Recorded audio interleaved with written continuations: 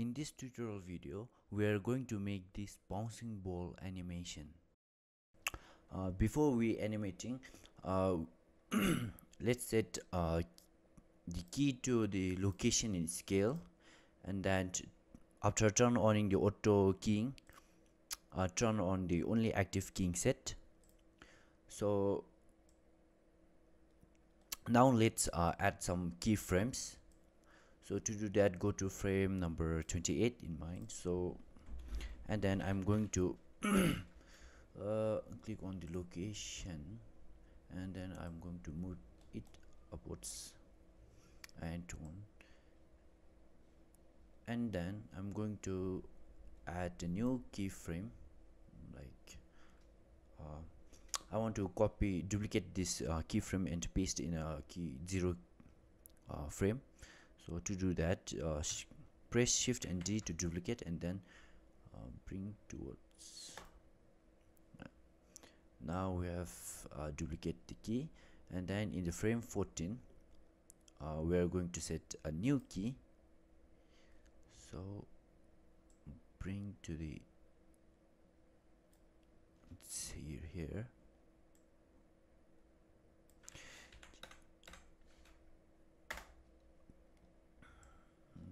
Now let's see.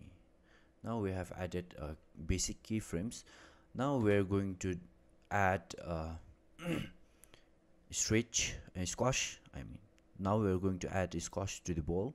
So in frame 14 we are going to click on the scales and then drag down at the level.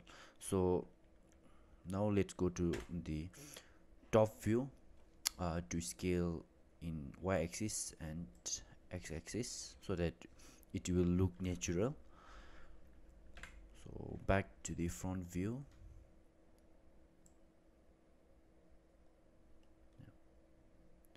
Now let's add some stretch in the ball in frame number 8. So let's press Alt S to undo all the scales, and same as in frame number 20, Alt S. So now let's see some. Now it's pretty good. Now we are going to add stretch in frame number 8. So let's stretch a bit, and now let's copy the frame number 8 and paste in frame number 20. So shift D to copy and then paste in 20. Now it's look much better. And now we are going to smooth the animation. To do that, we are going to the graph editor.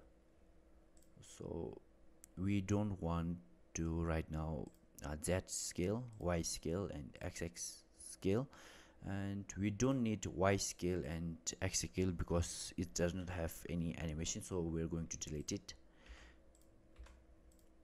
So in the location box, you can box select or press A to select all, and then press pure key to zoom in.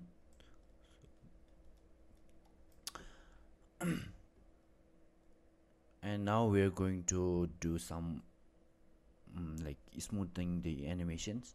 To do that, firstly select the individual centers, and then select these two keyframes, and then press S to scale and bring. We can scale so that it will hold in this year for a certain period. And now let's see how. Now it's pretty good. And then we're going to do.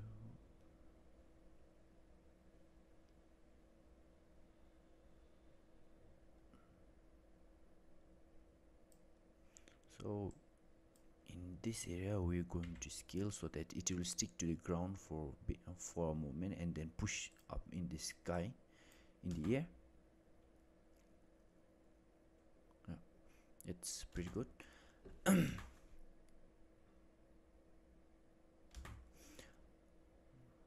Yeah, now it's look good in location in animation. So now let's ease with scale. First we don't need so that location, so we are going to hide it and unhide the z axis and z is scale. And yeah,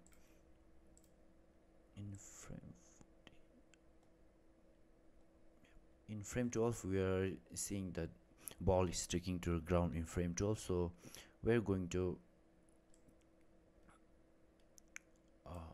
go to frame number 11 and we're going to scale it a bit. So now let's see.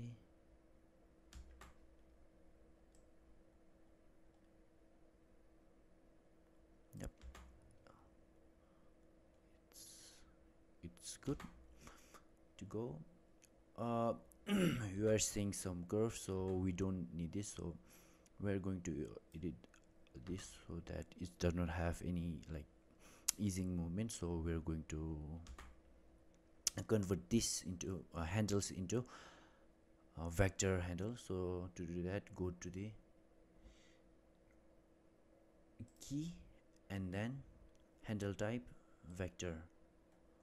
So it's just short something and grab the handle and bring up like this and this. So let's see.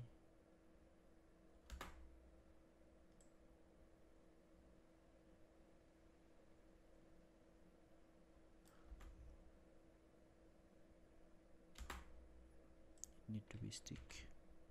Furthermore,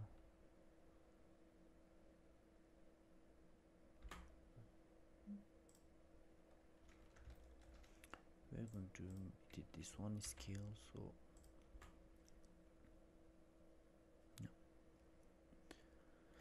Now let's see from the other angle view, perspective view. Yep, it looks quite natural. And then now we can tweak a little bit on X scale and Y scale to do. So we're going to select this both the handle, one handle, and then rotate like this much, like from this much, and then we can going to scale it a bit so that it will look more natural in animation. Now let's see in the front view.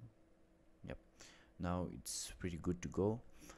So that's it for today's tutorial video, and see you next time. Bye bye.